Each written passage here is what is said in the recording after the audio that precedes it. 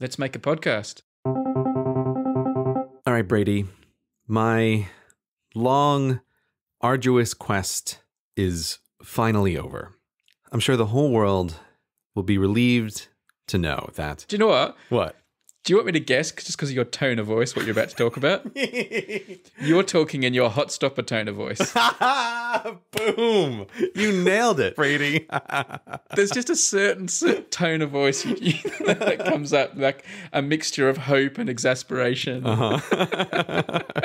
This is fantastic. I didn't know that I had a hot stopper tone of voice. You so do. You know me well enough to know what stories are coming before you even heard them. Do you know, just from the inflections and the tone of voice, I even know the whole story now, so we can just crack on to the next item. You're totally right. The summary of the story is, my local Starbucks now has hot stoppers. The Starbucks that started all of my frustrations a year ago or whatever it is. And so now, as far as I am concerned, the entire problem everywhere in the world is totally solved. So it's over. I'm happy. I never have to worry. If this podcast achieves nothing else, it has achieved that. This is the podcast's greatest achievement. We can shut it down now. Yeah. We can shut it down. Good. All done. Should we even bother finishing this episode, or should we just pull the plug now? No, that's it. Bye, everyone. 71 episodes to get hot stoppers in your local Starbucks. Yeah, I have no more complaints with the world. Shut it down. Now, Brady, are there any updates on the Hello Internet silver button?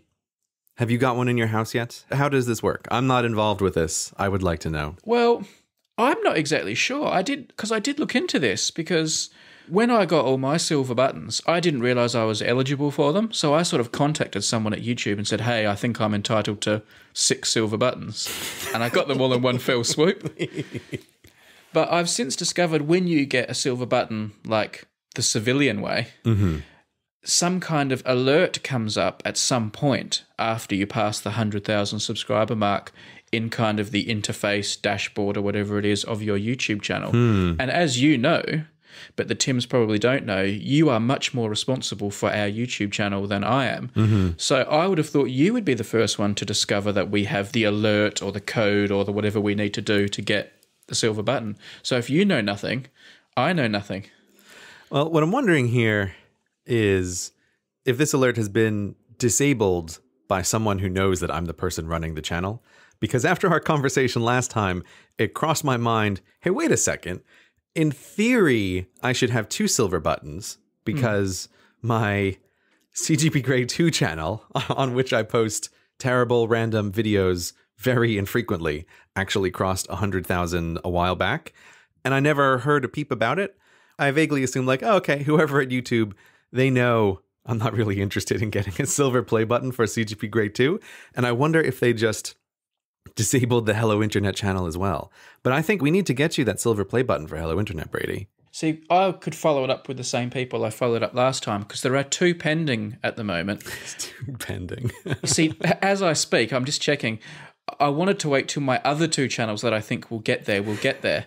And Objectivity, much to my disappointment, is crawling very slowly towards 100,000. But Numberphile 2, the second channel for Numberphile, is, as we speak, only 60 subscribers away from 100,000. So I'm at least going to wait till that one hits 100,000. Then I'll call up and say, hey, I want 3. I like this. You're batching your work together to be more efficient, right? Yeah. Brady Harron, he doesn't batch all of his work, but he batches his silver play button requests.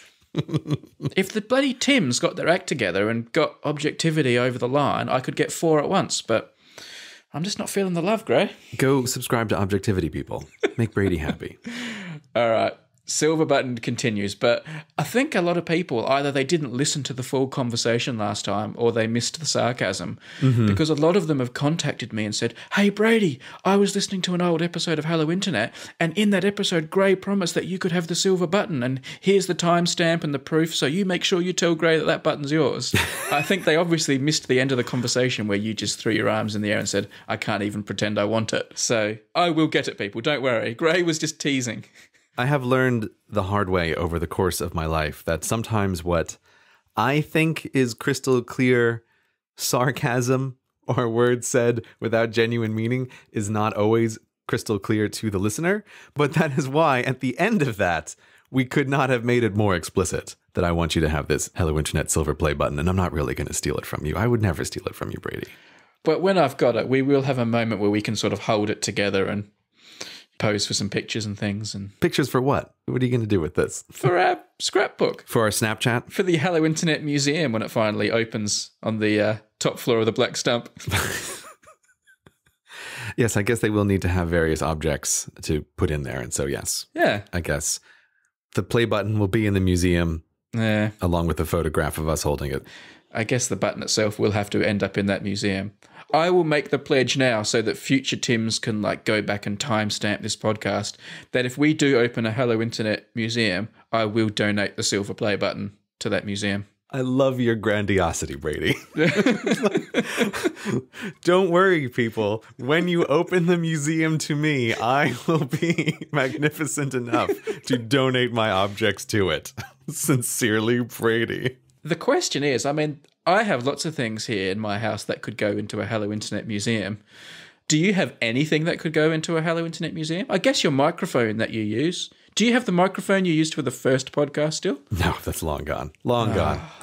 So you should have kept that for the museum. I didn't realize when we recorded that first episode that I was supposed to be cataloging everything for posterity. I didn't realize that was going to be the case. I think I will have nothing for the museum, but isn't that the most Grey-like thing to have for the museum, is no objects with me? There'd be just an empty room, which is like a modern art performance piece, which is all of Grey's mementos. It's just a big white room. I would absolutely like that. I like the idea of all the photographs on the wall framed in strange ways that my face is cut off for people who still want to stay spoiler free. Oh, yeah. Right. It'll be the strangest museum ever. Well, there'll be a whole wing for the postcards, obviously. Of course.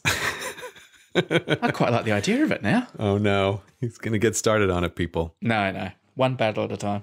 Right. Yeah, we've already achieved so much. What happened with that check, Brady? For those who don't remember, I had to send this £2 check, which I resented sending, so I deliberately packaged it in such a way that it would be difficult to open at the other end, with multiple envelopes and packing tape and things like that. Right, of course. And this created a lot of interest.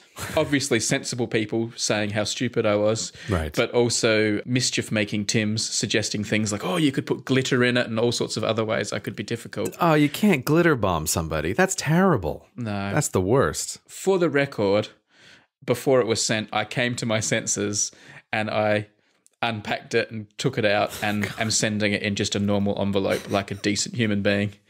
And the thing that it taught me was what a terrible job I did making it difficult, because I was able to get the thing out in seconds. Oh, my God. It wasn't even that hard. Just ripped it open and got it out intact. So that makes the story absolutely perfect in my mind. This story could not end better for me.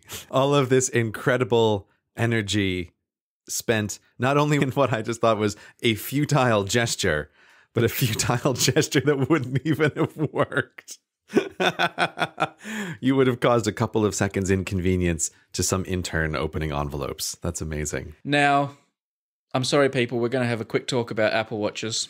Have you gotten an Apple Watch, Brady? I have not. Have you finally caved? No, not yet? But I know you have, and we'll come to that in a minute. Now, first of all, recently we discussed this photo that was taken in the UK cabinet with the Prime Minister meeting with all of her new ministers. Mm-hmm. And one of the ministers, who I didn't name because I'd forgotten her name, but I do now realise it was Justine Greening, the Secretary for Education, was wearing an Apple Watch at the cabinet table. Mm-hmm. And I didn't like how it looked. I had a little whinge about it. Mm-hmm. Gray told me I was silly to whinge about it. Right. Whatever, we don't need to go there again. But here we are. There was one thing I did think that I regret not saying now because it has sort of come to fruition. And I was wondering about the security implications of wearing an Apple Watch at a cabinet meeting, because obviously the cabinet meetings are very confidential, secretive places.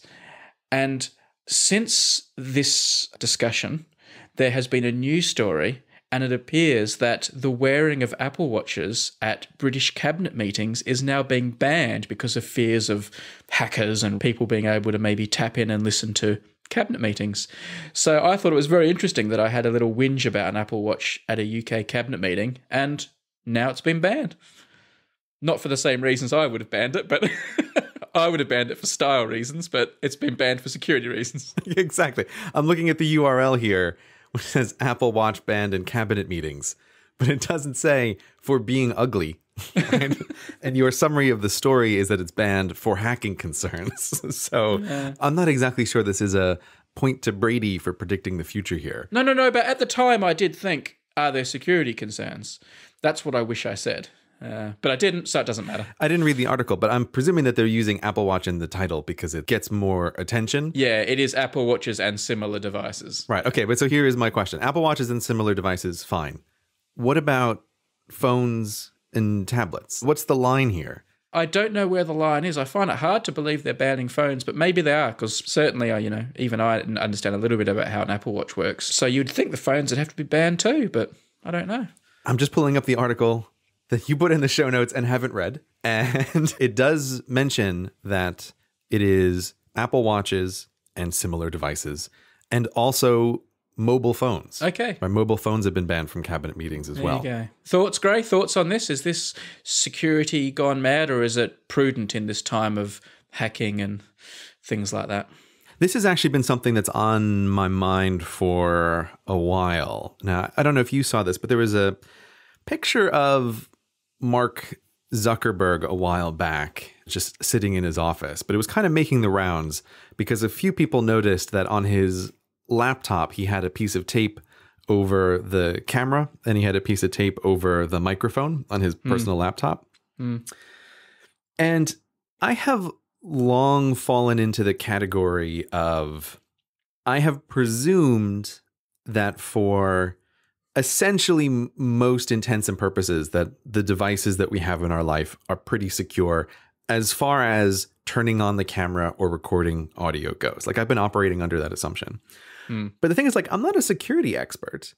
Here's what I've long thought is usually when you hear about hacking, and there's been a couple of very high profile stories about things being hacked lately, it is almost always someone's email that has been hacked. This is the story that always comes out. Like someone has a big email dump from some organization, or you've gotten into somebody's email account by guessing their password or with the security questions or all the rest of this. Like, I'm not a computer security expert, obviously, but at least I have an understanding of how email works, of how the protocol works behind the scenes. And I can kind of mentally configure, I understand how email is very hackable.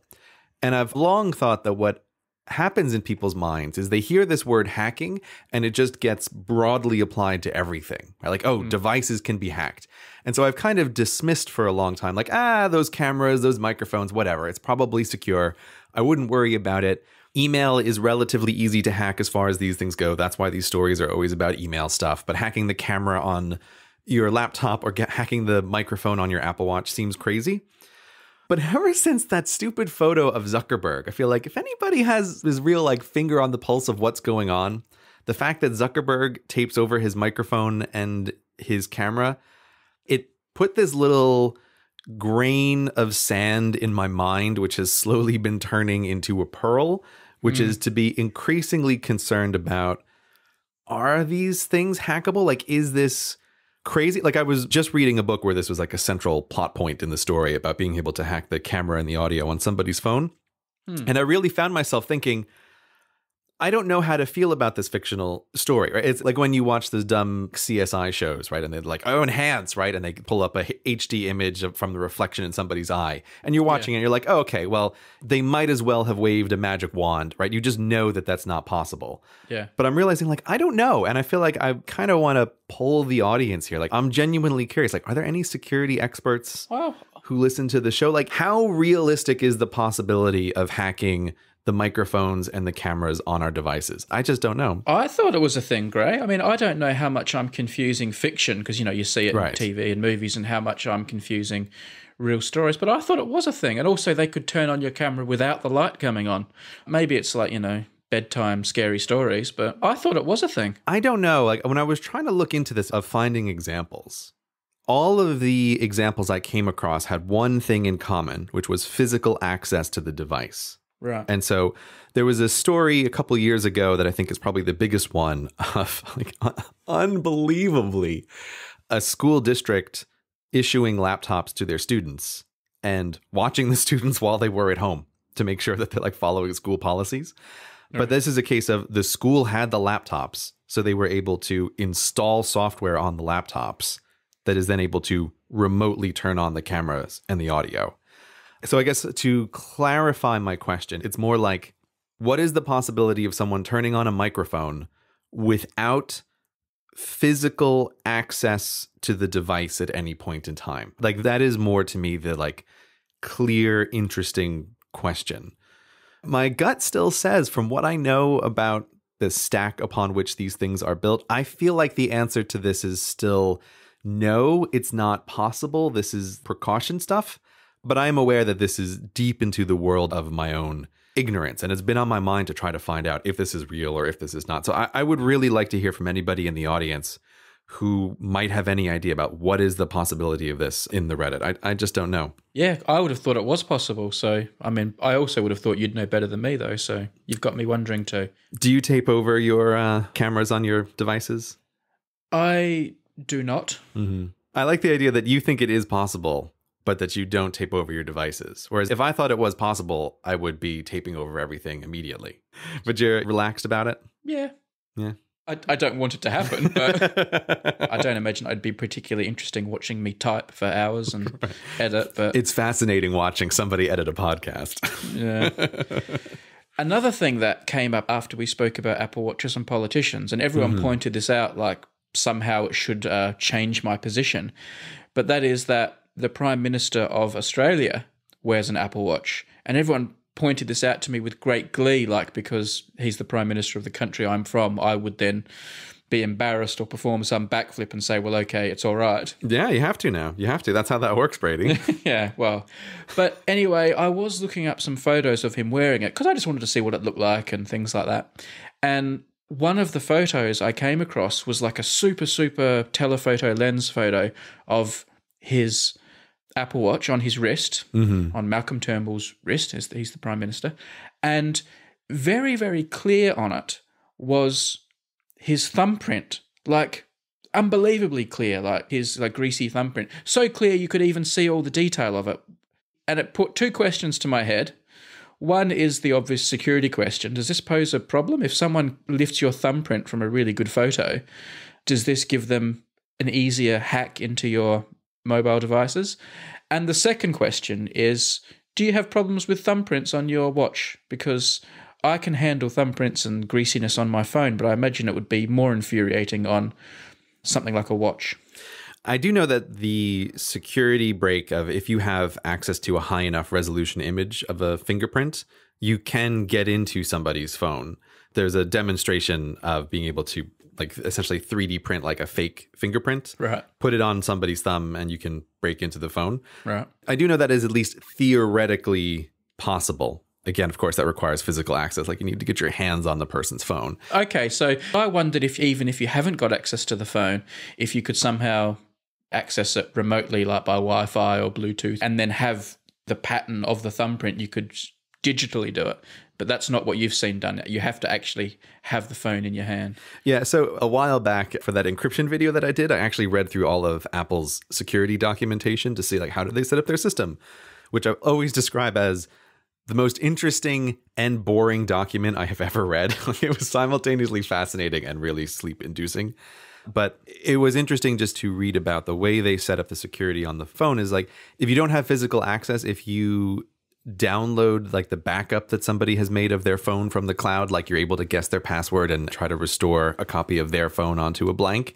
The fingerprint stuff is in essentially like a little isolated computer that exists on each phone that is never backed up, that doesn't interact with the rest of the system. And that's why every time you get a new phone, you have to reset up your fingerprints because Apple doesn't back up any of that information. So that's why it's like, even if with that telephoto lens, somebody was able to recreate the Prime Minister's thumbprint, they would still need to get their hands on his exact phone in order to exploit that. They wouldn't be able to do it remotely. But if they'd gotten into his phone remotely, like, I don't know, through Wi-Fi or something, excuse my stupidity, then they wouldn't need to get into that little area anymore. I think you haven't convinced me. This is a different question now. When you say like get into the phone, this is precisely what I'm kind of curious about. Going back to the earlier question of remotely accessing somebody's phone, like how possible is that? Because again, I have not come across those sorts of cases. Everything I've found is specific instances, like where what someone has been able to do is download a backup of somebody's phone by guessing their iCloud password, right, and then using a blank to restore it. Yeah. Like that is a very different question from like, can you just get into somebody else's phone? I guess the example I'm thinking of, Gray, is not like, banging him over the head and taking his phone, because people would probably notice that. I'm talking about sitting in the public gallery while the Parliament is sitting and being on the same Wi-Fi network perhaps that his phone is on, and being able to sneak in that way through the magic wires and through the magic waves and however these things work. Could proximity get you in if you then had his thumbprint scanned? My understanding is no, but again, like I'm not a security person. And again, I just know that like you're on a shared Wi-Fi network. Like I use a VPN, like a virtual private network, anytime I'm on a shared Wi-Fi connection. But that is again entirely because of like the structure of how do email requests work? How do grabbing URLs work? Everything I've seen that's like hacking is really about getting a copy of something that somebody is doing. It is not about you're like in their phone. It's much more like, oh, I'm on a shared Wi-Fi network with someone, and if they're not using a VPN, I can see what they're doing. It's not like you're in their computer. But I really want to know if I am just out of date or uninformed on this. Like I'm super curious to find out. Speaking of security breaches, despite me shutting down my office, a little chihuahua has managed to actually open the door and get in. So Audrey, say hello, Audrey. Hello, Audrey. Go on, say hello. You gonna sniffle? Aww. All right, so there's Audrey's guest appearance. Now I'm going to put her back outside. Oh, why don't you leave her inside? Oh, because... She's not causing any trouble, Brady. Look into those little Audrey eyes. No, I'm going to put her out because she'll want to go and play with Lulu and the rest of the family, so hang on. Come on, you. Out you go. Good girl. Hello Internet has again been supported by Fracture. Now, you should know these guys by now. This is the company that lets you liberate your photos from their digital jails and actually put them on display. See them out there in your home or your office. And Fracture does this by printing your photos directly onto glass and adding a laser-cut rigid backing, so they're ready to display, no faffing about when they arrive. Listeners may recall I recently had a couple of images fractured for my dad. One was my recent doctorate diploma, and another was a favourite photo of mine trekking on the Khumbu Glacier near Mount Everest. It's a pretty cool photo, and while it may have been a little bit braggy, parents do like that kind of thing. So I was down under just a couple of weeks ago, took the fractures with me and handed them over. Maybe I was a little bit worried Dad would sort of politely smile and slip them into a drawer, but he was really impressed. And in fact, and I'm not kidding here, I just briefly walked away to get a glass of water, and by the time I came back, he already had them hanging on his office wall. The Fracture people aren't joking when they say these things are ready to hang right out of the box. They're a really great gift for your family and friends, so if you're not getting one done for yourself, you should consider them as a present. You've just got to think of the right image, and Fracture will do the rest. To check all this out and get 10% off your first order, go to fractureme.com/podcast. There you end up on a landing page, and if you're feeling kind, you can tell the people from Fracture you came from Hello Internet with a little checkbox. That helps support the show. But even if you're not doing that, go and check them out. It's a really cool Florida-based company, and that address again, fractureme.com and then /podcast. Thanks to Fracture for their support for Hello Internet. One other little thing, Gray. I mentioned that I knew that you have a new Apple Watch. Mm-hmm. Here is a listener email. Hi, Brady and Gray. I'm a Tim who works for Apple doing picking and packing. I have been rushed off my feet with the new product launches, and guess whose order happens to land on my desk? I was very tempted to do something fun like draw Flaggy Flag on his invoice or put a hot stopper in the box, but I thought I'd do the one thing he'd appreciate more than anything. I packed it in the best way I possibly could, no hassles, no dramas.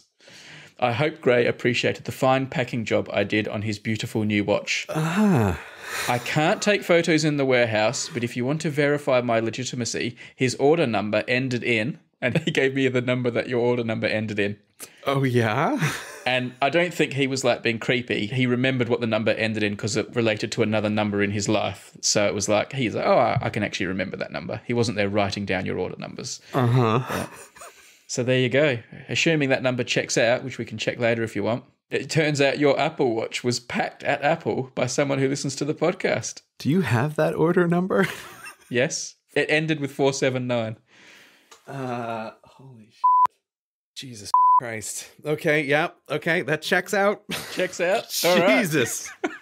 What are the odds? Picked and packed by a Tim. Super appreciate not finding a personal note in the package. But at this very moment, I find this perhaps one of the most deeply unsettling audience member interactions I have yet had, even though it's not in person. And I have had in the past year like a few unsettling and weird audience member interactions, but this one is just very strange. I think it's harmless though. I mean, he's just there doing his job and he just sees like an unusual name, which means something to him. Right. And he's just gone, I know that person. And then got on with his packing. It's not like he's, licked it or anything. Yeah, first of all, I hope he's not licked it. But it's just, obviously, like longtime listeners to the show, I think will understand that I have always had a deeply uncomfortable relationship with any level of internet fame. And this is one of those moments that it's just, the law of like large numbers comes into play here. And something like this was obviously inevitable at some point, but it's just super weird. And the Apple Watch in particular somehow makes it stranger. Like, anyway, this is very strange. I'm not quite sure how to react. Thanks for your email, I guess. But it's super weird from my subjective experience at this moment. Project Revolution update. How's it coming along, Brady? I saw some pictures. I saw some video. We have had some interesting developments. First of all, and most importantly, I have received the first batch of vinyl albums of our podcast. They are currently sitting in a warehouse ready to be sent. We're just now finalising how we're going to package them and how we're going to send them and all those sort of things. It's a very involved process, but they exist. I have some in my house now, and I have to say, I was really pleased when I first saw what the album art looked like. Having seen it in real life now, yeah, it's brilliant. It looks so good. I'm so pleased. I'm super excited about it. But also, as a special favour, the people who were pressing the vinyl sent us a video of the Hello Internet albums being pressed. Those people who support us on Patreon will have seen this video already. They got an exclusive look at it. And Gray has seen it too. Yeah, it's really interesting to see. It's amazing, isn't it? I can't believe it's how they do it. That was my response as well. Like, you hear a phrase like pressing vinyl, and I think, at least in my experience, a phrase like that just sort of exists in your brain. But it never occurred to me that there was an actual machine that was pressing vinyl. I just thought of that as the term. So it's really interesting to see like this machine coming down and smushing the record like into the appropriate shape with the label on it. And then what I presume is happening is that they're taking the blank vinyl and then putting it on a machine, which is etching in the sound. Like, I'm guessing that's what that second part is. No, I don't think that's what's happening. What do you think that second part is then? That second part is just trimming the edge okay, to make it into a perfect circle. I think the whole audio and all the little ups and downs of the canyons are all put in that one momentary press. So you think that one press is when all those little ridges are coming in? Yeah, I do. Interesting. When I first saw it, I thought, is it pressing all those little ridges? I don't know. Like, it doesn't seem like it could possibly be fine enough to do it. Yeah, I think what happens, though, is when they first do the contract, because one of the most expensive parts of the production is they make this, like, original cast. And I think that's what is put in the machine. And for people who haven't seen the video, they then put this, like, I would describe it as looking a lot like an ice hockey puck. It's quite thick and about the size of an ice hockey puck of, I presume it's warm vinyl. I don't know if it's warm, but they put that in the machine and then basically it gets squashed and flattened into an album in like seconds. Yeah. And then taken out and all the grooves are in there. And I think all the audio is already in there. I think that those two pieces of metal that sandwich the puck must have all of the canyons and grooves on there. I could be completely wrong and sound like an idiot, but that was my understanding of what was happening. That is interesting. Like, it's just an interesting video, like, to see this thing being produced, in no small part because our lives are so separate from the actual physical manufacturing of objects. It's like, who knows how vinyl records appear? Like, they just are, right? They just come out of nothing. So it's like, it's interesting to see the steps by which, how many records in the end? What's the final sales number? That is not finalized as yet. Okay, it's not finalized as yet. Yeah. And people wanting to know if they're going to get one final chance. It looks like you probably will. I've secretly stashed a few away for people who start pining for it when they see it. Although once they go out and people have heard it and the reviews start coming in, maybe demand will drop. But there might be another opportunity. So keep an eye on Patreon and email lists and Twitters and things, and we'll let you know. And if you want to be part of a listening party, again, I've seen a bunch of people on the r/Hello Internet subreddit arranging those. So head on over there if you want to try to find a listening party to join up with. I'm a bit reluctant to advocate those. Why? Well, I think it's wonderful and it warms my heart. Yeah. But like, if we are publicly saying go to a Hello Internet listening party and some like weird person arranges one and then like fills the room with cyanide gas and takes out a whole bunch of Tims in one fell swoop, will we be responsible for that? No, it's not our problem. Not at all. All right. How would I be responsible for that? Well, because people will say, oh, in episode 71, CGP Grey told me to go to a Hello Internet listening party, and then I did and I got poisoned. Yeah, I said if you want to go, go. You know. But be careful. Like, tell your parents where you're going and stuff. Is there an age limit on that? Like, if I go to a Hello Internet listening party, do I have to tell my parents where I've gone? It doesn't have to be your parents, but like tell someone you trust, I'm going to this address between these times to meet some stranger to listen to an album. You're so untrusting, Brady. You're so untrusting. People are good. Believe in the people, Brady. So, Gray, I have been to Australia. Yeah. I was in Adelaide for just under 2 weeks, and a million things happened that I'd like to talk about on the podcast, but we've got such a full list of things to talk about that I'm not going to bore you with too much Australianness. I wanted to see all your slides from your traveling. Oh, that's not going to happen. Don't worry, that will be arranged, but we won't subject the Tims to that. That will just be you strapped to a chair with toothpicks holding your eyes open, looking at all my photos of koalas and things. Mm-hmm. But most importantly, and you have already been subjected to this, I did pay a visit to the Mighty Black Stump. Now, did you go inside the Mighty Black Stump? Oh, yes. Oh, wow. Okay, so now this is a real story. I thought you might have yes. just stepped outside and taken a picture. This was my first time back in Adelaide since the Mighty Black Stump has taken on these new proportions of having a T-shirt made of it and things like that. Right. So Wildly exaggerated T-shirt. I looked at it through new eyes. And how did it look? Do you know what? What? Magnificent. Like, I don't think I'm being biased here. Oh, God. Okay. Uh-huh. Like, I will concede it is not the tallest building in the world. Yeah, good. Well, it's not even the tallest building in Adelaide anymore, so it's obviously not the tallest building in the All world. right, we're starting on the same page. I like this. This is like the yes method, get people to agree several times. Mm-hmm. But do you know what? I think you would like it. Oh, yeah? It's like so sleek and it's so black. It's almost like, you know, there's that Venta black colour, which is the blackest colour that has ever been made. Like it's blacker than black. That's what the Mighty Black Stump is like. It looks uncommonly black. It looks like a void in space. It's really impressive and it's very sleek, even though it's a building from, I don't know when it was built, the 70s, I think. Mm-hmm. It still looks quite cool. Like it doesn't look dated. It's a really impressive building. I have never had any problem with that building. And of course, it's going to be apparently the resting place of all of the items of ours that go into the Hello Internet Museum. So I'm perfectly fine with that. I just always think it is your charming take on the building that I find entertaining. It was special to me as a child, and I am a little bit prone to nostalgia, as you know. So now I need to know, what did you do on the inside? What happened? Well, I walked in. This is like walking into the monolith. Yeah, exactly. I walked in and I thought there was going to be like security and I was going to have to turn on the charm to try and get into the elevators and things like that. Nope.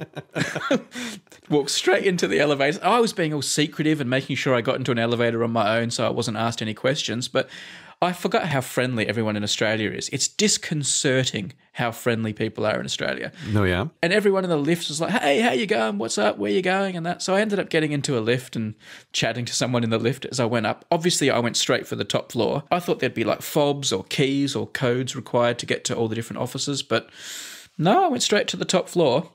And it turns out the top floor of the Mighty Black Stump is a sumptuous law firm. It's really well decked out. Mm-hmm. You can't just go there, by the way. Don't go there. You're not supposed to. But I did. I think you're encouraging a pilgrimage, intentionally or not. That's what's occurring here. I'm not. I made my case to the receptionist and I explained who I was. And which was quite an interesting conversation. Did she give you the respect you deserved? You're like, I am Brady Harron. Do you know what? She did.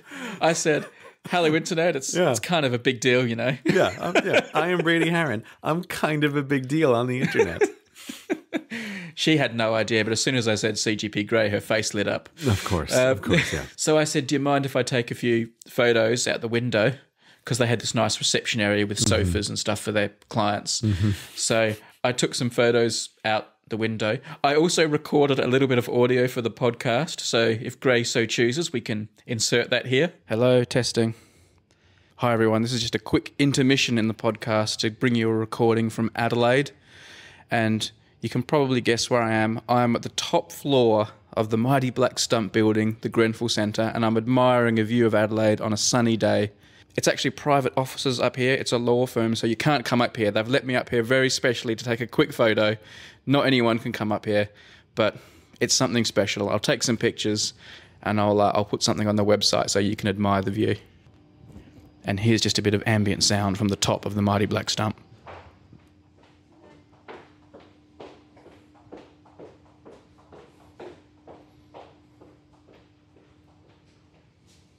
Fascinating stuff there. So also there were lawyers milling around and they saw me taking all these selfies and photos out the window and the receptionist just sort of said to them, I'll explain later. What's this tourist doing in our law firm? Yeah. She said occasionally kids do come up wanting to see the view and take photos. Mm-hmm. I actually said, why on earth would they do that? Because it's not even the tallest building in Adelaide. Mm-hmm. And she said apparently the people at the tallest building, the security is a bit higher, so they then come to the Mighty Black Stump as their second preference. Okay. But of course, when I was growing up, it was all about the Mighty Black Stump. So. Of course. And it still is, really. I then decided I wanted to get onto the roof. Mm-hmm. So I said to the woman, how would I do that? And she pointed me to a guy on another floor who was like in charge of the building. So I went down to his floor and I asked to see him. And he turned up. And another awkward conversation ensued. And then he sort of said, for insurance reasons, I can't let you on the roof without my boss's permission. So I decided at that point I wanted to kind of grease the wheels, but I also wanted to kind of add legitimacy to what I was saying. So at that point I reached into my bag and pulled out the Mighty Black Stump t-shirt and said, have a look, there's even a Mighty Black Stump t-shirt, and showed it to him, thinking that he could then show that to his boss and they'd all be so impressed that they'd open the doors. You just seem like a lunatic pulling out the shirt. I thought I did it with a great deal of charm. Oh my God. You're lucky you were in friendly Australia for this. I don't think you go anywhere in America that's a building like, hey, I'm a guy who's made a t-shirt of this building. Please let me walk around. I think you're going to have a bad day. Yeah, you're going to have a really bad day. Let me onto the roof of your building. So I left my phone number and email and said, talk to your boss, and if I can get up on the roof to take a picture, give me a call. Uh-huh. And I thought as soon as his boss saw the t-shirt, that'd be it. We'd be in. Yeah. Never heard back. I'm totally shocked that your t-shirt key card didn't get you through. But you know what? I thought he kind of, because he was talking to me and he was saying, do you know what? I've seen somewhere on the internet that the Mighty Black Stump, well, he wasn't calling it the Mighty Black Stump. Yeah, it's like you're inserting dialogue into his mouth here. I like this. Its proper name is the Grenfell Centre, although Adelaideans do call it the Black Stump, but not the Mighty Black Stump. The Mighty was added by Grey. But he was saying that he'd been on the internet and he'd been Googling and he'd found some sources that were claiming it was the third tallest building in Adelaide. And he was outraged by this. And he said it is indeed the second tallest building. And he was quite upset by this. And I said, don't worry, I'll talk to the Tims. Anywhere where it's described as the third tallest building, they'll fix it on Wikipedia. Is that what you're saying? Basically, yeah. I mean, they've certainly got history in this department. So I was like, I was sort of saying, don't worry, we're on your side. We're going to fix this up. Everything's going to be all right. Can I go on the roof? And I would have chased him up. I think if I chased him up, I could have gotten up there because he was a nice guy. But then I got busy with other things in Adelaide, which I might talk about another day. So I never went back.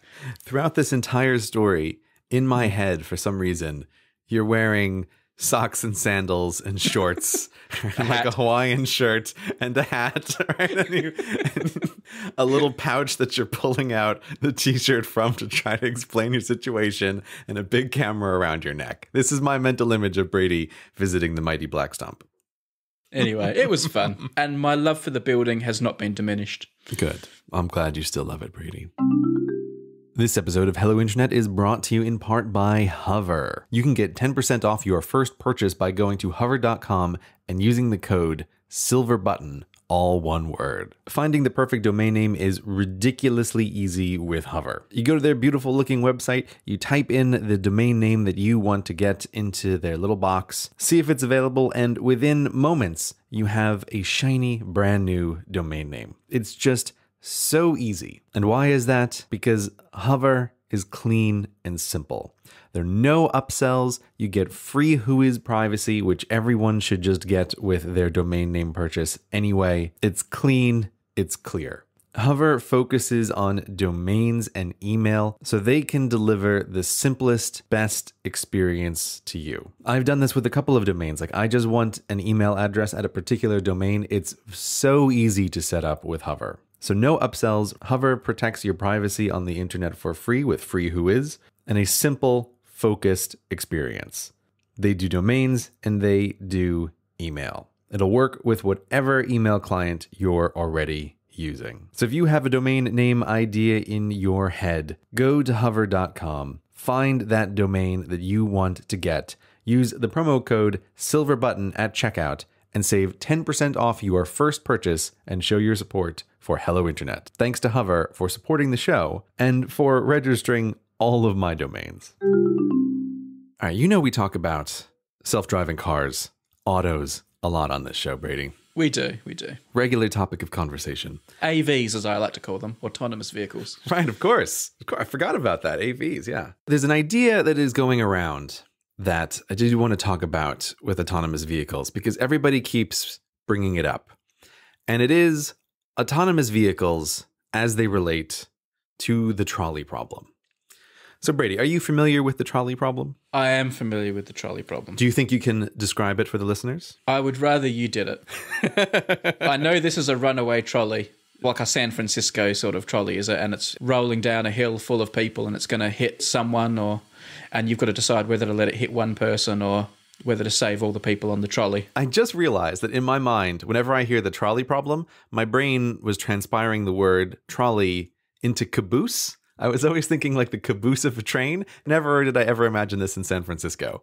But yes, the core of the trolley problem is essentially a utilitarian philosophy question, right? There's a runaway trolley. You can pull a switch that will change the direction that it's going to go. If you don't pull the switch, it'll crash into 5 people and kill them. And if you do pull the switch, it'll only crash into 1 person, right? Do you pull the switch? Right. That is the fundamental nature of it. Now, where it gets interesting is you can start doing all of these crazy variations on the trolley problem because almost everybody answers the first version of this in the most boring way. Like, yes, you pull the switch, right? To kill 1 person versus saving 5. The needs of the many outnumber the needs of the few. Yes, exactly. But you can start doing these fun variations like, okay, well, there's no switch, but you can push a fat man in the way of the trolley, right? So that the fat man, innocent bystander, dies, but the trolley is stopped, and then everybody down track, like 6 people are saved. Would you do that? Right. And then suddenly everybody's like, no, I wouldn't do that at all. This is like the basic idea. There's this question of... I feel really sorry for that fat man for some reason, but anyway. the imaginary fat man? Is he fat because he's more likely to stop the trolley or because it's okay to kill fat people? Why is he fat in this story? He's fat in this story I mean, like, it really shouldn't matter, I guess. Just like it never occurred to me this was in San Francisco, it never occurred to me that maybe fat lives matter less, and that's why he's fat in the story. So is he fat in the story because a fat person's more likely to absorb the momentum of the trolley? That is what I always presumed. Right? Okay. It's not like fat people. We all know their lives are worth less. I don't think that's the way it's supposed to go. Well, you could have said a fat person who's about to die of some disease, so they're going to die soon anyway. So maybe I thought that's where you were going with a fat person. No, but this is actually perfect. So this is where this goes. You can start building up a whole bunch of different scenarios under when would you intervene or when would you not intervene. And there are interesting moments where you can get what seem to be like contradictory answers out of people, where like the math of it doesn't make sense, but people do or don't feel that it's correct to intervene at one point or another. Yeah. This has been around for a long time in philosophy. It's like a fun thing to think about. Yeah. I don't know who, I don't know where, I don't know when, but at some point, this idea of a trolley problem got attached to the idea of self-driving cars. It's essential that would happen. Okay, why do you say it's essential? Well, because self-driving cars are dangerous. They're big, heavy things with lots of momentum and the ability to kill people both inside and outside of the vehicle. And they're being programmed to make decisions. And these are the two things that the trolley problem involve. People being hit by big, heavy objects that can kill them and decision-making. So it just seems inevitable to you? Yeah, of course, because you have to program these things to prioritize. So this is what's been making the rounds in the past couple months, is a bunch of variations on this exact idea of, it seems like people are now just accepting the inevitability of self-driving cars. And we've moved on from the arguments that I used to get into all the time with people where they're like, oh, the unions will stop it, right? Or insurance companies will stop it. That is over. It's very interesting to see that like this seems to be like the public temperament. Yeah. But now whenever self-driving cars come up with anybody, like this trolley thing comes up all the time. And it drives me crazy because I think this is like a weird, pointless distraction. Okay, so the idea is, well, if we're building a self-driving car, at some point we need to program in trolley problem logic to it to say, how should the car act under various circumstances? And there's a website which is designed to collect this information. So it's like a crowdsourcing program that gives you a bunch of trolley car scenarios and tries to record human answers in order to like build up a database for self-driving car manufacturers to start looking at. And like you were saying before with why is the fat man fat in this story, I went to the website to just check it out and to see like a look at the scenarios that they give you.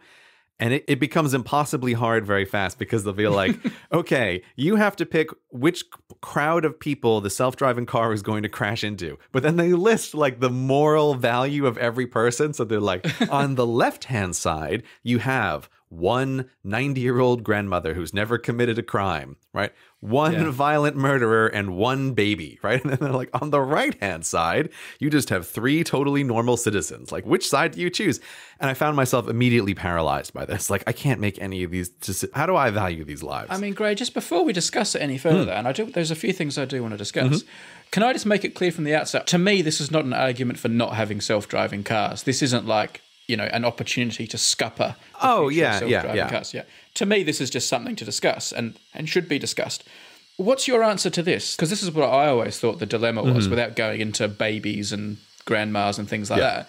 I always thought the reason this is a problem is if you're in a self-driving car that's going fast and the car in front of you, or let's say a big, huge truck in front of you, suddenly stops and the self-driving car has calculated, I cannot stop quickly enough to prevent this collision. And this collision is going to kill the person in the car. It's going to kill my owner. What do I do? And do I swerve to the left where there are pedestrians on the sidewalk? Or do I just accept the fate of the car and the person in it and plow into the back of the lorry and kill the passenger in the car? Now, if it wasn't a self-driving car, I think a lot of people, whether they like to admit it or not, would have the instinct to swerve, the self-preservation, and they'd probably hit the pedestrians. Maybe they would, maybe they wouldn't. Maybe they wouldn't have the presence of mind, or, you certainly would have an instinct to try and not hit a lorry. The question of what would a human do in that scenario is a bit different, because I think you're going to end up in a kind of reflex situation. You're not actually deciding something. You're just going to have reflexes take over. And you're probably just going to slam on the brakes and swerve and maybe kill the pedestrians. But I don't think there's any kind of decision happening under that scenario, right? Like, it's just like a thing happens and your reflexes take over. You're not making a moral calculation of like, like, I want to save myself and kill these pedestrians, or like, no, I shall be the noble self-sacrificer and just leave my foot off the brake and imagine my family, right, as I plow into the back of this truck. I don't think that's what actually happens with people. Okay. That's all by the by anyway, because that's not the debate now. The debate is the self-driving car, which can make an informed decision because of, everything is so fast for a computer. Yeah.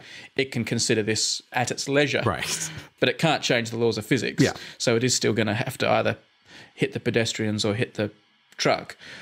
Put that way, at its simplest, which is kind of the simplest version of the problem. Let's say there's one pedestrian and there's one person in the car. Mm-hmm. What do you think? Or two pedestrians and one person in the car, which is when it becomes interesting. Do you have a position? And is there a law? And what are the car companies doing? Well, we're already getting down the rabbit hole, which I do find slightly annoying. Here's the thing. Like, I think this is a discussion that happens because it is interesting, but I don't think it is relevant. So we can come back to the relevant part later, and we'll just discuss the interesting thing now, right? Which is just what happens with everybody. It's like quicksand that pulls you in, right? Because everyone can have an opinion. Okay, so this to me is almost like a game theory kind of question. Because my view of it is, the car should sacrifice me for a greater number of pedestrians on the side of the road, but I would not buy a car that would. I don't know who it was, but there was some car manufacturer, I think because this conversation is like spiraling out of control, and even the president got involved the other day, like he had to render his opinion on the trolley problem with self-driving cars, like rolling my eyes so much. I think it was Mercedes, but some car manufacturer stepped up and was like, oh, don't worry, citizens, you can buy our cars, because we're going to prioritize our car to save the driver first above pedestrians outside of the car if a trolley problem ever occurs. Okay. Like, so I feel like, thanks, I'm going to buy your car, right? Okay. That's like the game theory-ness of it. I would not buy a car that would sacrifice myself for the greater good. Would you, Brady? Well, if there were two options, one that preserved me and one that didn't preserve me, I guess I might have a leaning towards the one that preserves me. Right. We could call them the moral car and the monster car, right? Would you buy the monster car? I don't know. I probably would buy the one that protected me. But I was kind of hoping that this is a decision that would be taken out of the consumer's hands. Like there would be a law or something. Or I don't imagine that different cars are going to be able to use these as selling points, and different companies say, hey, ours is the one that's going to save you. I would have thought it would have to be like regulated. There would be an industry standard. It would be decided what cars can do under certain circumstances. Yeah, so like this is the only way out of these kind of game theory sorts of problems, is that you have to have something that is a level above that can see the whole playing field and enforce the solution to the prisoner's dilemma, right? Where everybody acts selfishly and it's worse for everybody. Everybody wants to live in a world where all the cars are moral, but everybody wants to buy a car that's a monster. So you have to like disallow that kind of thing, right? Like I understand why this all occurs. Do you keep dismissing this though? Like, I hate this discussion. This is so unnecessary. But the time is going to come when a self-driving car is about to go into the back of a lorry and it has to make a decision whether to swerve onto a sidewalk or to keep going. Like, this is going to happen. I'm sure it already has happened. Okay. So why is this a stupid discussion? The reason this annoys me, and before I say anything, I do just want to lay it on the table, nice and clear, that this is, again, a case where I may be totally wrong, and this may be a case where, like, a little bit of knowledge is a dangerous thing. So I'm open to my argument being wrong. The reason this bothers me is because I'm starting from the premise of how often is a scenario like this likely to occur? If you take a look at all of the accidents, how many accidents are there where basically a decision could have been made to kill a bunch of different people and save the driver, right? How often does that actually occur? And I think if you think of like most traffic intersections, right, or most highways, most places where accidents occur, I don't think this is actually a very likely scenario in an accident, that there's available pedestrians to plow through to save the driver of the car. Okay. Like, okay. I am estimating this is like 1 in 10,000 traffic accidents falls into this category Yeah. of an action could have been taken. I also think that when you start imagining a world where we're seriously discussing self-driving cars on the road, you're going to get the accident numbers to drive way down, way fast anyway, right? So it's like this scenario becomes vanishingly less likely because you're talking about less accidents. Now, of course, I totally grant that it is not zero. There are going to be times when a trolley problem occurs. It just has to happen. Those are just the numbers. Because even if like self-driving cars never crash into each other, you can have a scenario where there's like sudden falling rocks from a cliff, whatever. There can be things that induce this kind of scenario. But all I keep thinking of is going back to like statistics classes. Basically, there's this question of like false positives that worries me about people getting all high and mighty about the trolley problem, which is if you're actually programming a car to make decisions like this, as opposed to say the basic scenario, which is car just avoid obstacles, like the simplest version of the program. If you want to talk about like someone coming in and enforcing trolley problem thinking on top of the car, you're adding like an additional layer to the program, which is checking for trolley problems. Is there a way to plow passengers on the side of the road because there's more people in the car or whatever? You're adding an additional check. And all I keep thinking of is this thing in statistics. When you're looking for something that's really, really rare, the question of false positives becomes interesting. Like as an example, I'm just going to make up some numbers. Statisticians, I'm sorry if I get these kinds of things wrong. Okay, say you're developing a genetic test for some disease that only occurs in every 1 out of 10,000 people.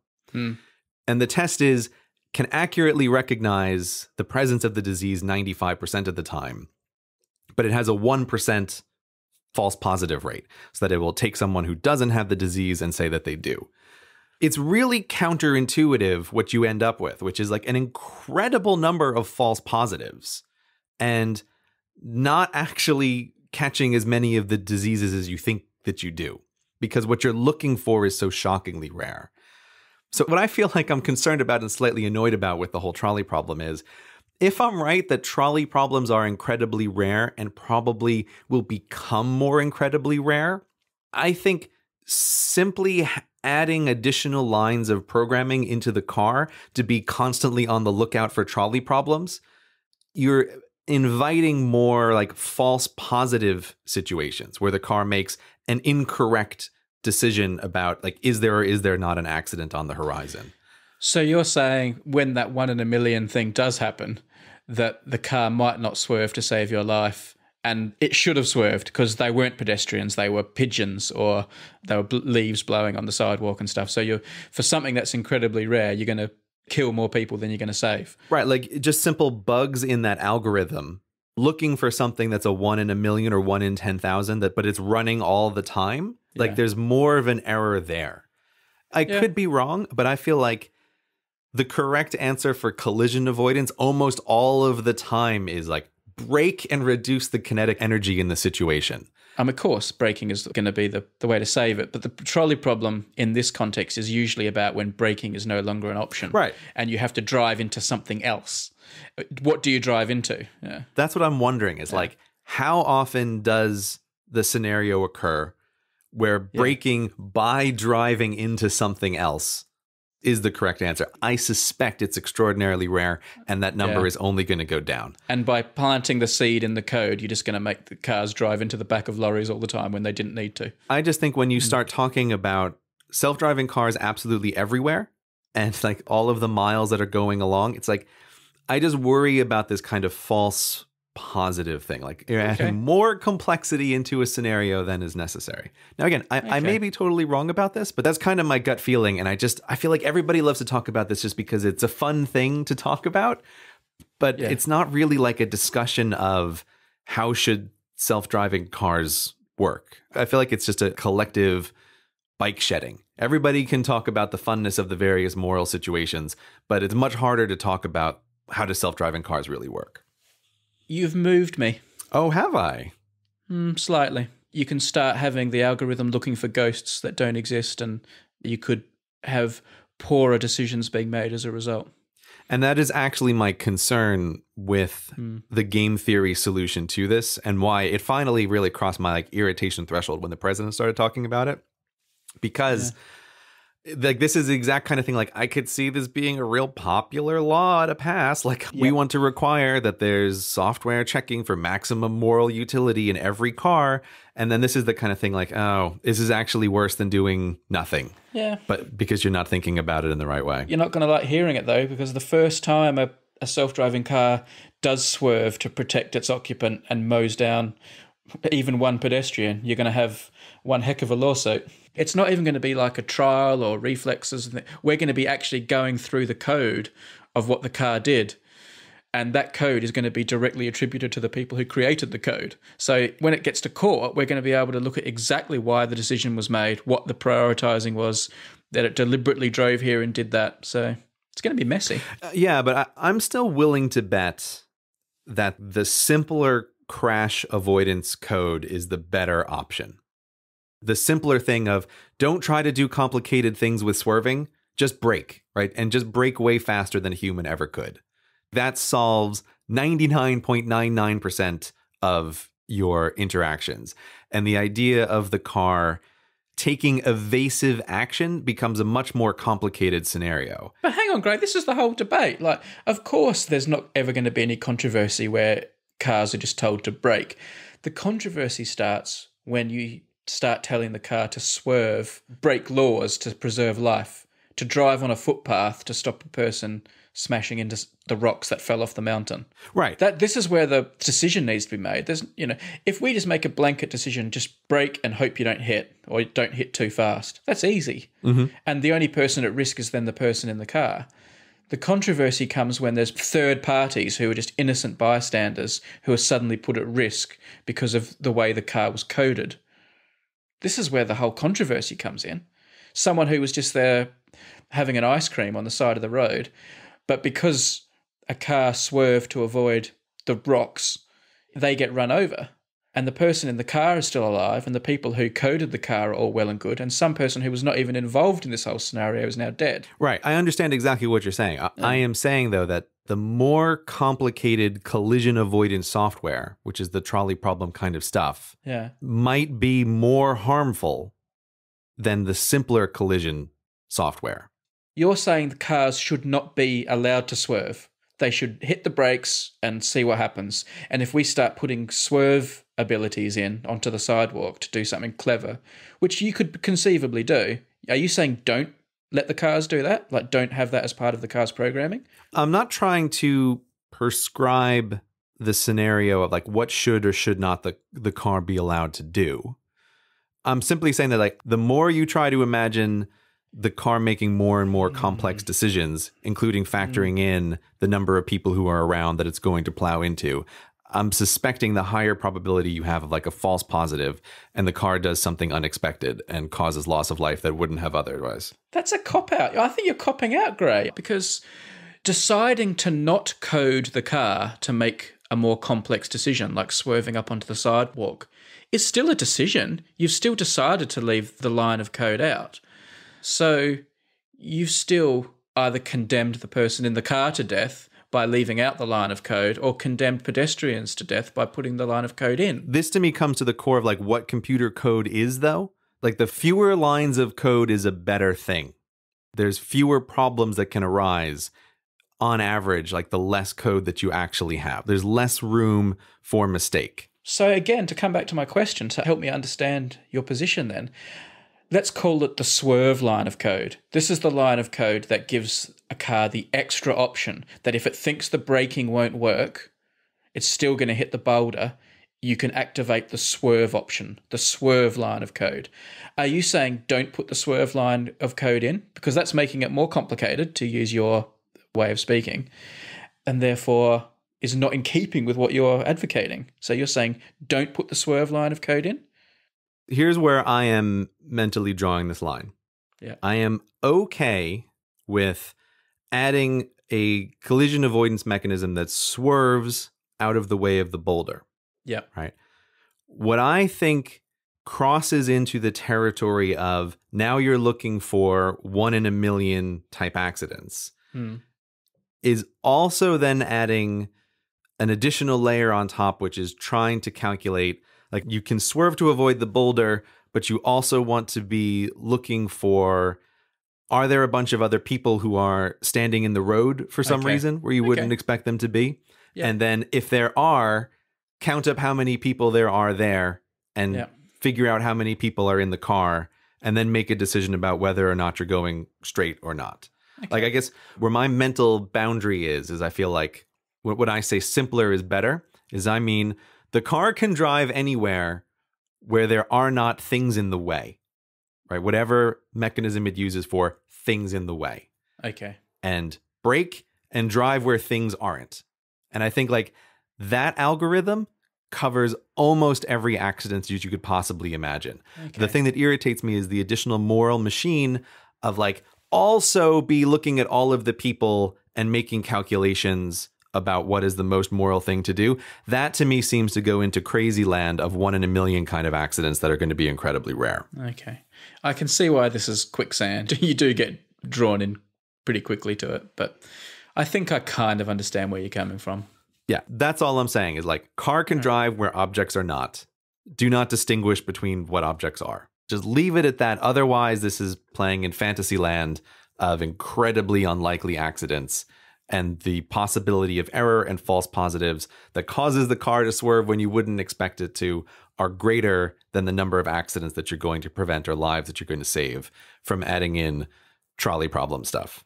I think there you have designed a moral car, not monster car, because if your car puts the same value on a pedestrian standing somewhere as it does a huge concrete pole, that's just an object and don't hit objects, then I think your car is probably all right. It's going to be hard to upset people. It's only when the car starts having to identify the difference between a brick wall and Bill Bloggs that you start getting into difficult territory. I think then we're in agreement. Fantastic. We haven't done Brady's paper cuts for a while. I have a very fast-growing list. I feel like this is the introduction to every Brady's paper cuts, is you saying, we haven't done paper cuts in a while. I'm trying to like ease you into it because I don't want you to think it's like taking over the podcast. Right. So if I keep saying that, it puts the idea in your head that it is occasional. Then you go, okay, yeah, I guess if it's occasional, I'll let him have one. You're playing mind tricks on me. I know what's occurring here. You're putty in my hands, Gray. You're quite the snake charmer, Brady. And you get into this paper cut corner by saying, oh, can we do a paper cut corner? I have 3. So now we're tied into it. Yeah, exactly. Like, unless you do some very intricate editing, you have to put all 3 in now. Here's the thing that I want to get on the record, right? Yeah. Future listeners of the podcast, Brady may at some point say something like, oh, there's 2 things we want to talk about or 3 things we want to talk about. And I made, you know what? I'm just going to leave it in there. And then there's only going to be the one thing. I'm not even going to try to cut around that anymore because I've just got to push back against your encroachment. And they'll think that like I've been forgetful and they'll be like, oh, Brady, you forgot to mention the second thing when in fact I spoke about it for 2 hours. Yeah. And out it comes. So let's run through, Brady, your 3 paper cuts. The first paper cut, people using speakerphone in public places when they're talking to people on either phone calls or FaceTime. It should be legal to shoot those people. That's as far as I'm concerned. Don't do that. I didn't say that it was legal. No. I'm not saying don't shoot them. I'm saying don't use speakerphone. I am also saying don't shoot them. Okay. But I'm saying don't go on speakerphone because Gray is right. It is infuriating. This was actually when Apple announced the new iPhone. One of the things I was frowning the hardest at was they're like, oh, and we've added an additional speaker so it can be twice as loud. And it's like, oh, no, right here we go.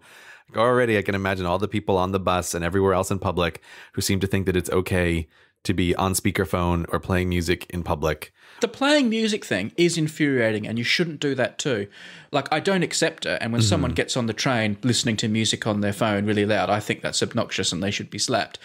But there's something about the personal conversations on speakerphone in public places that's even weirder because you're sort of hearing these personal conversations. It's like you're being like a creepy eavesdropper and you don't even want to be a creepy eavesdropper. It's like, I don't even want to hear this. Don't make me hear you talking about this personal stuff. I'm sorry, Brady. Doesn't hurt him. My next one, and this is something that I could talk for a long time about Australian television and Australian news and the things about it that annoy me after the past few weeks. But I will pick just one. Okay. And the one is the misuse of the word allegedly. Because I think journalists always think that using the word allegedly gives them this cloak of invincibility. Yeah, isn't that a get out of jail free card for all accusations? Yeah, exactly. And of course that's not true, but journalists like to do it. They think if they say allegedly, he allegedly murdered someone, right? That's okay. Fair enough, that's a different discussion. But the thing I don't like is they use it in the wrong way at the wrong time. Like they will say the person was allegedly found dead in the house and now Billy Bloggs has been accused of murder, when there is no doubt the person has been found dead in the house. That's like the fact, and it's the murder that is the allegation. So I don't like it when people say allegedly in front of things that are patently facts, because they don't know where they're supposed to put the allegedly. If a man is found dead with stab wounds, he's found dead with stab wounds. Now, who stabbed him and how it was done, that's all the allegedly stuff. That's what you put the allegedly in front of. You don't have to say allegedly in front of things that are obviously facts. Okay, so like if reporters believe that allegedly is a word that gets them out of trouble, yeah, there should always be a bias to say that word sooner and more frequently than appropriate. Because the downside to using the word allegedly wrong is Brady gets annoyed, right? But the upside is they feel like they've covered themselves for anything that might be possibly wrong. No, but you start to look stupid. Like if you say a plane was allegedly flown into the World Trade Center, right? Like you look like an idiot because there's no allegation there. There's nothing to be proved or disproved. Unless you're a real nutcase. You're actually going to find people who will disagree with you on that one. Yeah. Email Brady. Clearly that happened. Now, who did it and why they did it and how they did it, that's where all the allegations start, because that's where investigation needs to be done. But like the incident happened, the car crash happened and someone died. There's no allegation necessary. I know what you're saying, but I think if I was a reporter on TV, I would sprinkle allegedly all over the place. Allegedly, supposedly, every other sentence just... Well, having worked in the media in Australia and in the UK, with the UK where I think they know what they're doing with it, going back to Australia this time after having not seen it for 4 years, I felt they looked silly. Did it feel like amateur hour? Is that what you're saying here? It felt like they didn't know what they were doing and they were just dropping it in everywhere because they didn't know. And, when you see professionals using it properly, fair enough.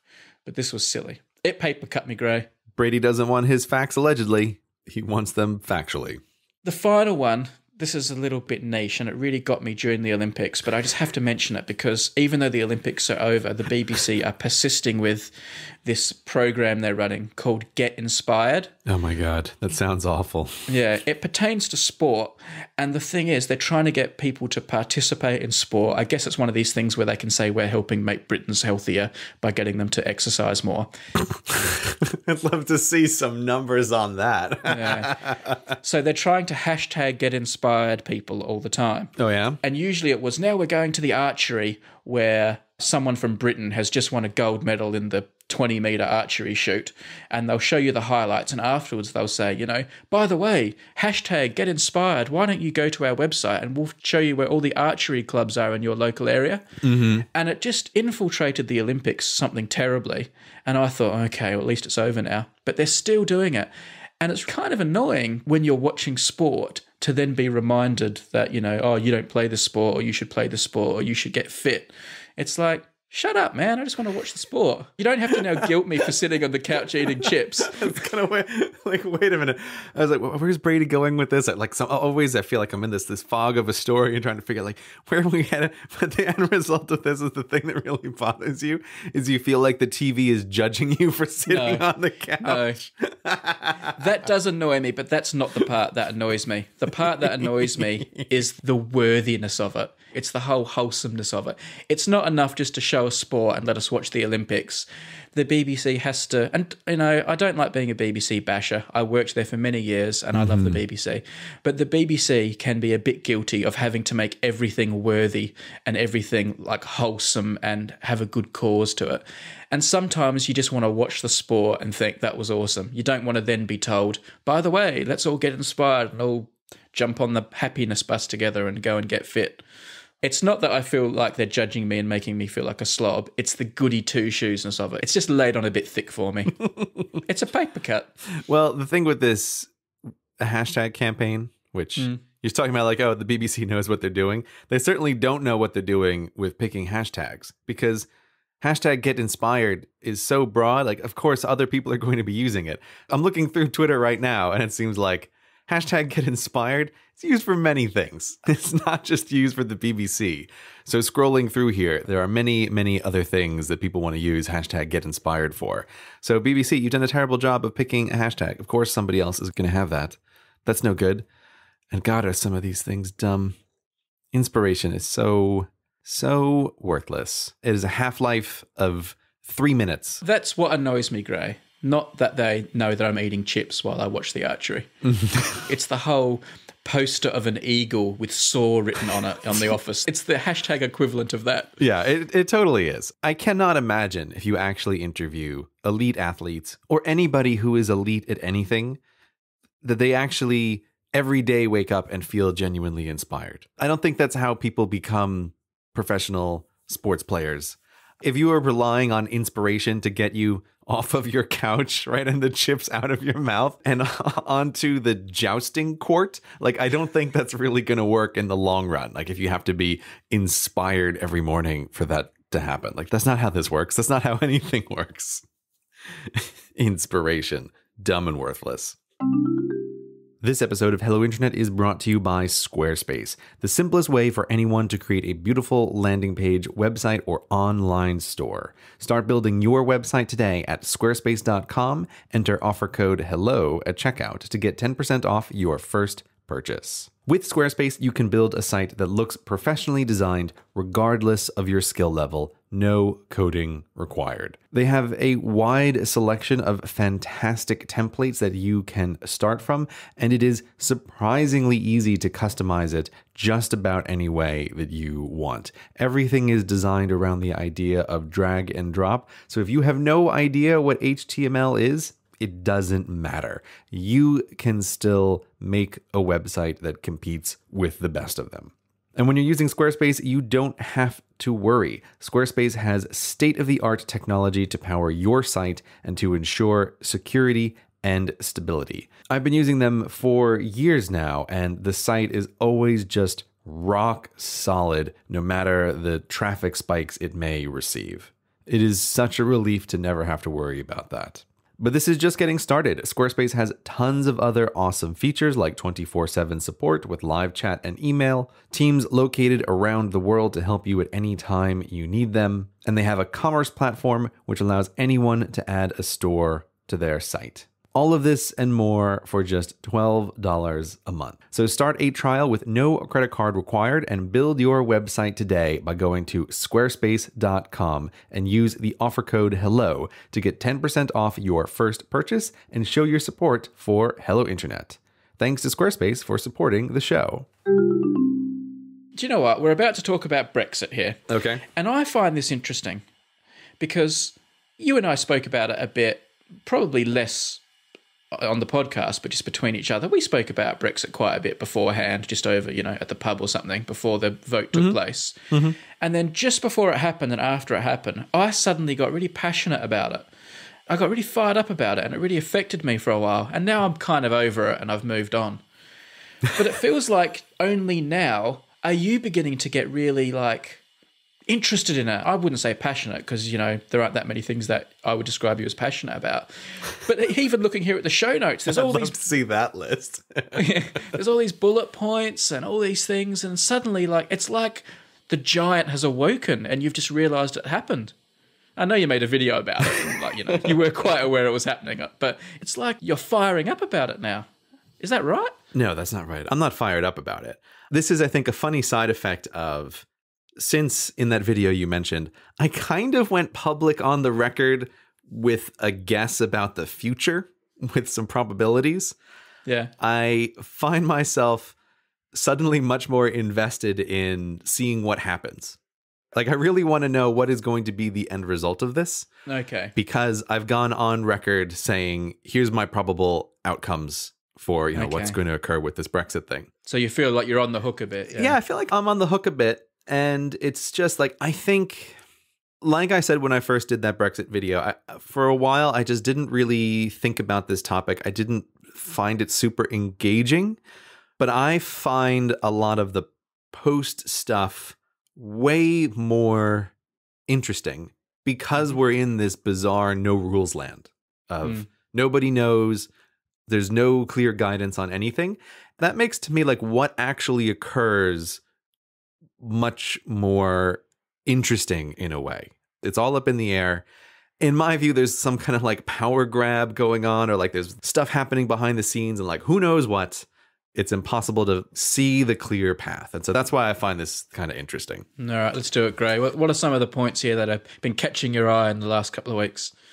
The main thing that I want to talk about is like this timeline that I think is kind of interesting. So when Brexit occurred, the vote happened a couple months ago now. And from then until now, it's been all quiet on the Western Front. And I've been making some jokey tweets between then and now about like, haven't heard anything about this Brexit. It's like everybody put their heads down. And for a while, it seemed like they were just trying to pretend that it didn't happen. And so I was like, oh, I wonder what's going to happen. But just in the past couple of weeks, to me, it seems like the Brexit creature has woken up. And now there are things possibly occurring. Yeah. And it all started with Theresa May, the British Prime Minister, giving a little speech about 2 weeks ago saying that Brexit was definitely, for sure, 100% for real, going to happen by the end of March, by which they mean they're actually going to invoke Article 50 and start the 2-year-long process by which Brexit will occur by the end of March. Even though obviously people in Europe watch the news, so they know what's coming. This is the official notification to Europe that we're leaving the club. And as soon as you do that, as soon as you give that official notification, you're out of the club in 2 years, no matter what. So if you haven't got your ducks in a row and all your new treaties and agreements in place by then, you're out on your own. So you've got this 2-year mad rush to have all your agreements in place before you are out of the club. Right. That's what occurs. And you have to figure out everything in those 2 years. And I just find myself constantly speculating, like, I don't know what's occurring. Welcome to the United Kingdom. None of us do. Yeah, but I mean, like, I keep trying to play this game of sort of like what I was doing in that first video of, I think people, let's just say, they overvalue the influence that citizens and their desires have on the actual mechanisms of power. Like, I think that the people in power do things that the citizens want when it is convenient and not when it is inconvenient. And so this is why, like, the Brexit thing I find super interesting. And even though, like, okay, so Theresa May comes out and she says, invoke Article 50 by the end of March. All I hear is, but not yet, right? Like, we could invoke Article 50 right now, but we'll do it later. And to me, this seems like, it looks like it's another stalling tactic, but I can't figure out, like, I'm trying to like look deep in Theresa May's eyes when she's giving a speech. And it's like, what's going on in that head, Theresa May? Like, what's the sum of the force diagram of influences upon you? I can tell you what they are. What do you think they are? What do you think they are? They are remain in power for as long as possible and get re-elected. Of course. Yeah. That's what's going on. That's what every politician wants. Stay in power as long as possible. So what I mean, though, like, what's the influence upon her is, like, what is, especially because of the weird way that the UK government works where the prime minister is not elected directly, like, I just don't know what it is that she wants. I try to look at actions as opposed to words. And even though the government has come out and has sounded pretty, Brexit is definitely going to happen, we're going to follow the will of the people, which is so clear from the election, it still looks to me like it's just stalling. I can't help but see continued stalling. I mean, I'm not telling you anything you don't know here, of course, but the reason it's incredibly complicated is because although it's simple to say she wants to stay in power as long as possible and get re-elected, the things that affect that have multiple interests. The people, the majority of people, want to leave the EU. That's what they voted for. As unbelievable as that is to me, that's what they voted for. She also has a lot of interests within the party she has to balance. Of course. But then she also has the business world she has to balance, which overall doesn't want to come out of the EU, but are responsible for all the money she needs to get re-elected. So the thing she needs to do to stay in power is figure out who to placate and how much. That's the difficult thing she has. I don't think she has a particularly firm belief on it. I think her beliefs, like most politicians, are probably quite flexible depending on what's expedient and in their best interests. But unfortunately, all the people she's having to placate to achieve her ends also all have very different interests here. So delaying till March is probably a little bit of giving herself more time. But I imagine March is also, there's probably a lot of business and bureaucratic reasons for that. You don't want to do something right before Christmas when everyone's leaving. You don't want to do something early in the new year because everyone's on holidays. And March is probably just when any business would make a big decision or do some big bureaucratic process like invoking Article 50. So I wouldn't read too much into March as a delaying tactic. I think once it was decided it wasn't going to be done this year, which it was pretty much decided the day after the election, it was always going to be March. It's interesting to hear you say. I guess my take on it, though, is still like the thing that occurs is simply the start of a countdown clock. It's not like, oh, if we do it in November, we got to get in all those trade deals before Christmas, right? It's like you're still looking at something that's incredibly far away. I can see what you're saying, though. Yeah, but why start the clock now when you're going to have 5 months of a fallow period where all the bureaucrats are all going on holidays and having Christmas off, and January when they can't do deals with anyone, and Europe goes to sleep over that period as well. So like, why waste clock time? Why waste the shot clock on 5 months that you can't use it? It makes sense to start the shot clock in March so you can hit the ground running. I think that is totally fair. In her speech, I couldn't help but notice that she kept using the phrase like, we will invoke Article 50 by the end of March as long as there are no unnecessary delays. I was like, what is an unnecessary delay, right? Those two words are the thing upon which all of this hinges now, doesn't it? Like, what is an unnecessary delay? Yeah. Who gets to decide what is an unnecessary delay? And the other thing that I think is kind of interesting about this is what looks to me is almost like a little power grab is that Theresa May has essentially declared there's going to be no vote in Parliament to approve this Article 50 invocation at the end of March. This to me is, again, I find this kind of amazing because there's no procedure, there's no rules for this.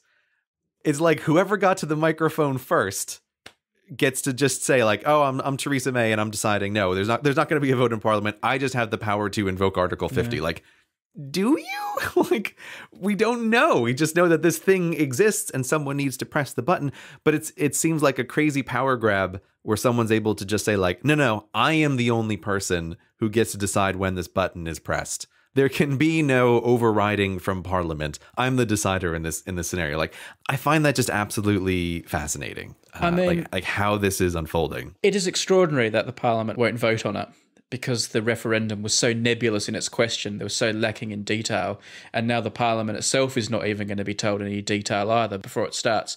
I will concede, obviously, as someone who wished that we had remained, the Remainy people like me, I guess, secretly thought maybe a vote of the Parliament was our final, like, get off the hook, wiggle out of it, of course, sort of hope. And obviously that's not going to happen, and Theresa May doesn't want to happen because it will just cause such a mess, because the Parliament probably would wiggle out of it if it could, but that will cause so much unhappiness in the community that Theresa May she won't be able to get re-elected, possibly. So it would just blow up in her face. So I can see why she's doing it. But it is kind of extraordinary that the biggest thing this country ever does will happen without the rubber stamping of the Parliament. I know there was a referendum, but that referendum question, man, that was like super vague as to what it means. So like, you'd hope the rubber stamp would say, okay, we're coming out and this is how we're doing it, but we're not even going to have that. The people or the Parliament are never going to have a say on what the nature of our Brexit is. And that's amazing that that's how it's played out, but there you go. That's life. Yeah, it is absolutely astounding. This declaration that Parliament will not vote on Brexit, I find that an interesting piece of evidence that contradicts my low maximum Brexit prediction, because It is being legally challenged, by the way, of course. yeah, there's always going to be this, but it's like, Yeah. if I was Theresa May and I was thinking like, oh shit, right? Like, how are we going to back out of this?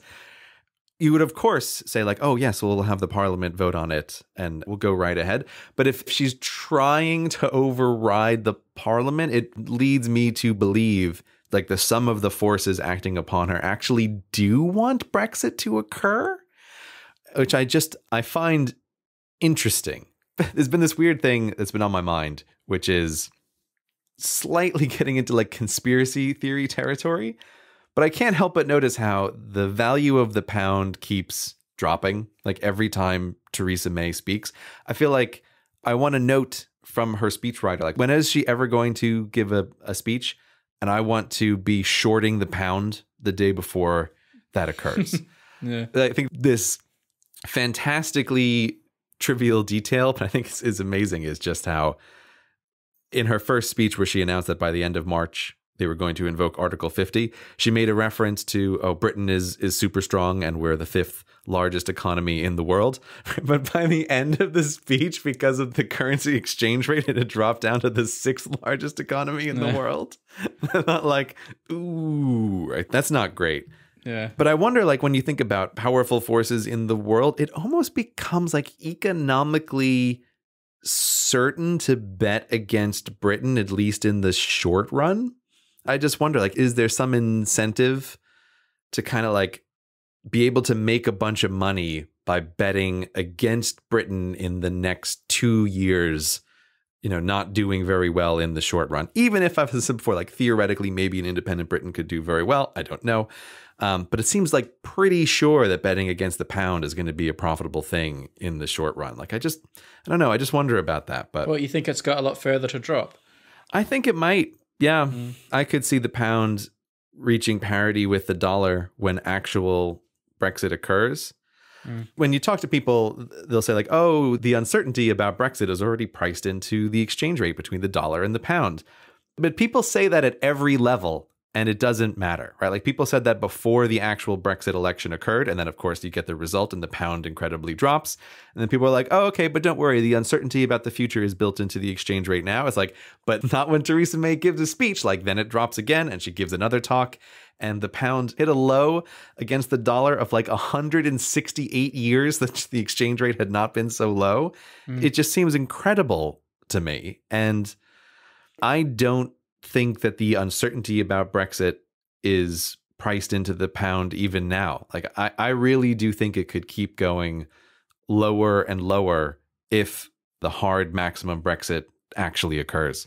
Do you think so? I mean, do you think it's not going to drop any lower? I don't know. I think this is well out of my area of expertise to the point where I can't even like just say a wild podcast speculation. I don't know. Nothing surprises me anymore. Nothing surprises you? No. It could drop by 50% or go up by 50% overnight, and both scenarios would make me go, yeah, I guess that was going to happen. Like, I'm just so...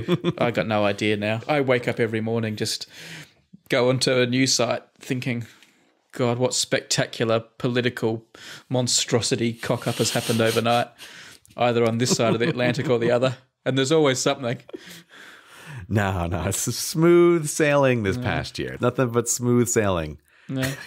I have no idea, Gray. I mean, I think the pound dropping is probably good for me, maybe, because I earn dollars. But then again, I do travel a lot. And, like, you know, going to Australia was more expensive than it should have been. And the price of things in the UK is starting to go up now because of this exchange rate issue as well. So you will have missed it probably, but there's been a few little news stories over the last few days as all the big American companies are trying to put up the price of just everyday groceries in the supermarkets. So it's starting to kind of hit people's pockets. It happened with the pricing of a couple of Apple products. There was some speculation about that they were like unusually high priced in British pounds. And it's like, it's almost certainly Apple trying to factor in the cost of the pound devaluing over time. Yeah. You know, for the future for imports. This also is a kind of funny situation because if I feel like, since again, most of my money comes from dollars from America, I feel like I'm in this strange no-lose situation that allows me to look at it in this like dispassionate way. It's like either a dumb thing that I don't want to have happen doesn't happen, which is Brexit. And it's like, oh, okay, great. So we stay in the European Union. Everything is fine. Or if Brexit happened, the pound continues to crash, but it's like, but since I'm paid in dollars, that's good news for the most part. So it seems like it's a win-win situation for me personally with regard to Brexit. So that's why I guess I can think about it without having to feel like I'm super worried one way or the other about the scenario, especially again, because of my own particular situation. I don't have to worry about being kicked out of the UK.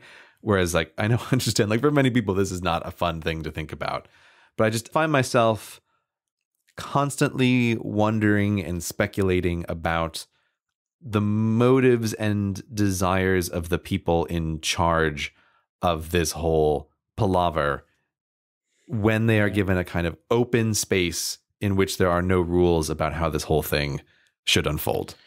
I can't remember your video, Gray. I know you put different percentages on the different likelihoods of things like hard, exit, and soft. What was the one you put the most likelihood on again?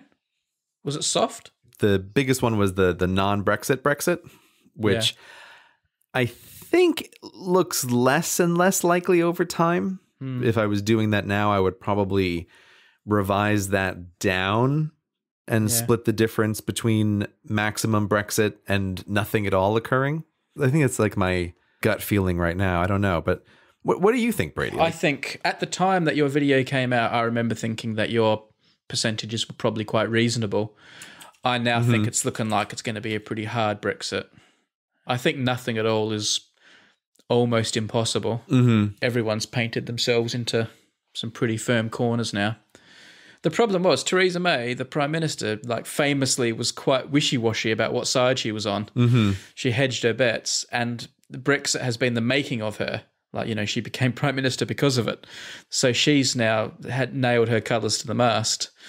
So I don't think she could realistically, although deep down I think maybe she was a Remainer, and publicly she was a mild Remainer.